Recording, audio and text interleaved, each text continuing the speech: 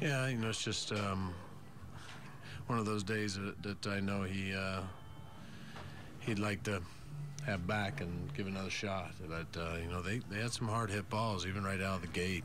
They came out swinging it pretty good against him and took a couple innings for damage, and in the third, putting the first mark on him, and then just kept kind of coming. And he's going to figure it out.